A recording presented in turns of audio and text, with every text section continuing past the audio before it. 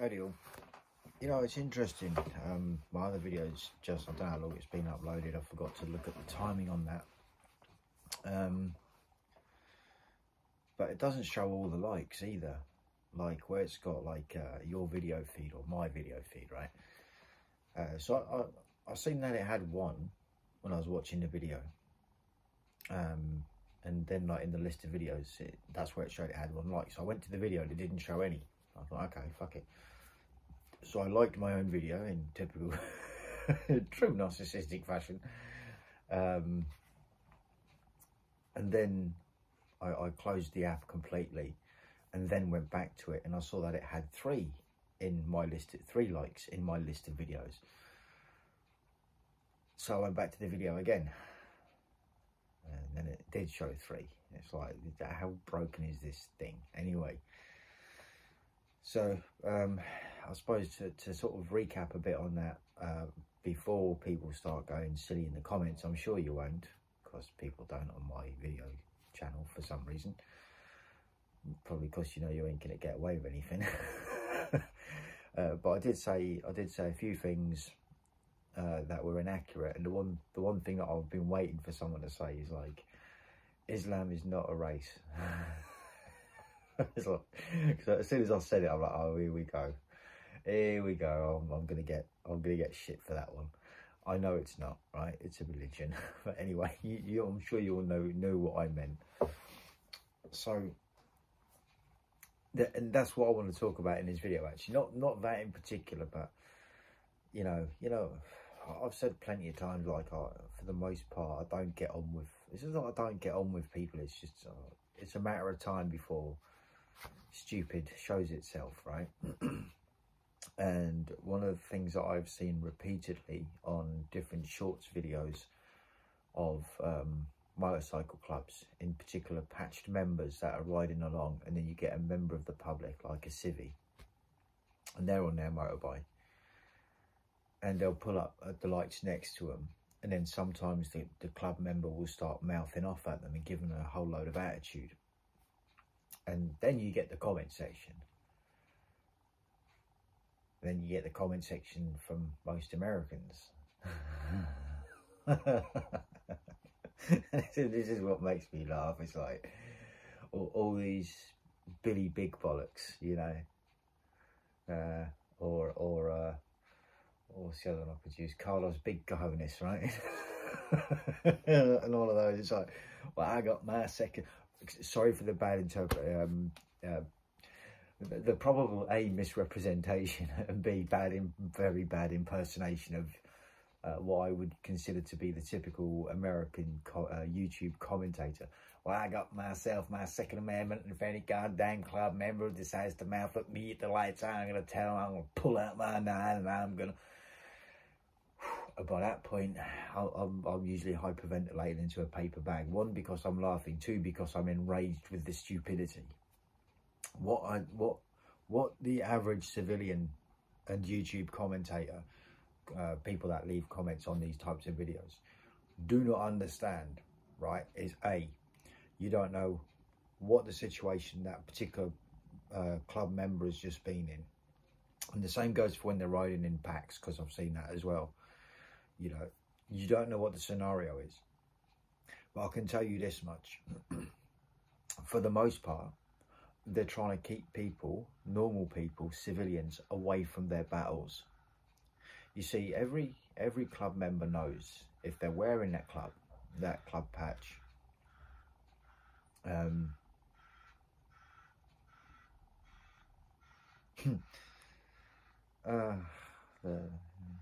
yes. What if I'm deaf and I can't hear that? Sorry. I'm just an argumentative prick sometimes. What that club member, no matter what club they come from, is trying to bear in mind is, if there's another club coming the other way from another direction, there's a potential that something's going to go down, right? If they're not on friendly terms, there's a potential that shit's going to happen.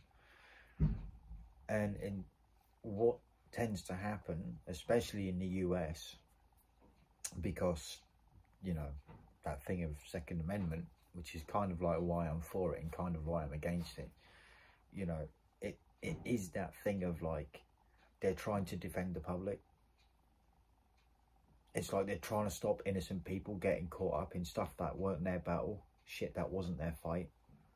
And this has happened a multitude, obviously, especially in the US, it's happened a multitude of times where there's end up being a shootout between two rival clubs, and there's innocent people getting caught up in the crossfire. This has been a thing that has been happening since forever. So when I read all these comments about these people that are going to be like, oh, well, I've got my Second Amendment, and it's like, oh, I didn't realise they owned the road. It's like they're trying to save your life, you fucking idiot. You know, and again, you don't know the circumstances to why they're giving you attitude. You think they're always a dickhead? Do you honestly think that a motorcycle club from any part of the country is just going to recruit someone that's mouthing off all the time? They're more of a danger to the club than they are anything else. They're not, you know, there's one thing to be like supportive of the club that they belong to, but they're not going to have someone that just runs around on their motorcycle running their mouth at everyone for no particular reason, because that is going to bring that club into like, it'll bring them problems, and it'll bring problems to their doorstep, and the club doesn't want that either. But no, it's just fascinating sometimes reading the comments, and it's just sort of like, oh yeah, you're all Billy Big Bollocks behind your fucking keyboard and your screen and that, ain't you? And it's like, you don't even realise why they're doing it.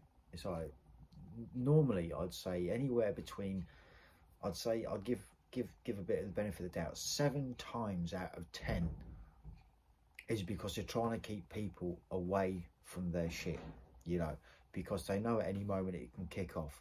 All it takes is a couple of other members from a different club that they don't get on with for whatever reason, and there you have it.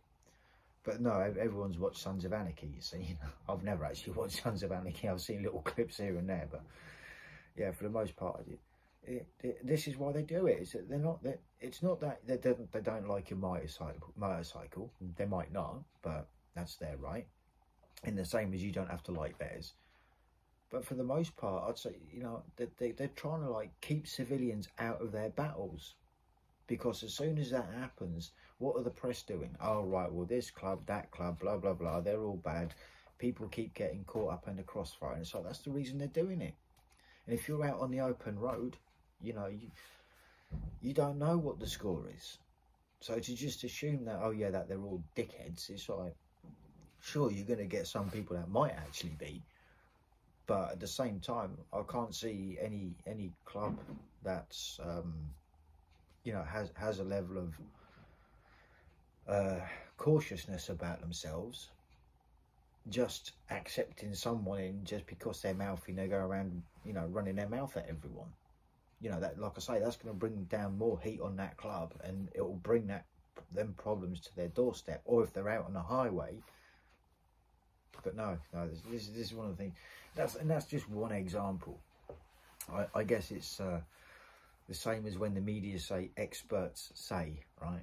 As soon as the media say experts say, I'm thinking, what, people in the comment section of videos on YouTube or something. Them kind of experts, you know, the ones that haven't got any actual real life experience, and they can't see past their own bullshit. It's like, nah, man, nine times out of 10, or 7 times out of 10, you know, again, you go to a club organised event that invites non-club members in, they'll be happy as Larry with you.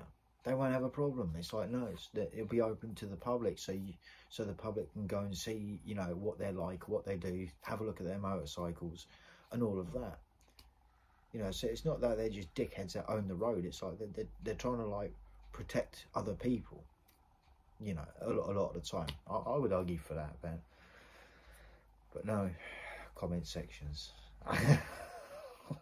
Comment sections on motorcycle clubs and patch members and shit, and it's just sort of like, oh man, does that warm my urine? Yeah, you're all experts on motorcycle clubs all of a sudden, so get the fuck out of here, man. Get the fuck out of here. You're the exact type of people that get caught in a crossfire trying to be Carlos Big Cojones or Billy Big Bollocks. I'm trying to think of a few other funny ones. You know what I'm saying? Like, it's just for me, it's really irritating, because I read it and I think, right, you're a prick, you're a prick, you're a prick. Everyone that doesn't get it, I'm just thinking, you're a prick. You're a clown. Like, you just literally. And then it's sort of like, you know, do I give them the benefit of the doubt? You know, a lot of the time I don't, because it's like, oh well, I didn't realise they own the highway, and it's like, yeah, you just don't appreciate that they're actually probably trying to save someone's life, you know. And like I say, you don't know what any of them situations are about as to why they're giving you attitude. You know, they, for all you know, they could have just attended a funeral of one of their brothers. You don't know that. But yeah, that's why everyone on the internet is a fucking expert all of a sudden, you know. I'm just saying. Anyway, I'm going to wrap it up. 10 minutes. It's probably the shortest video I've done in a while.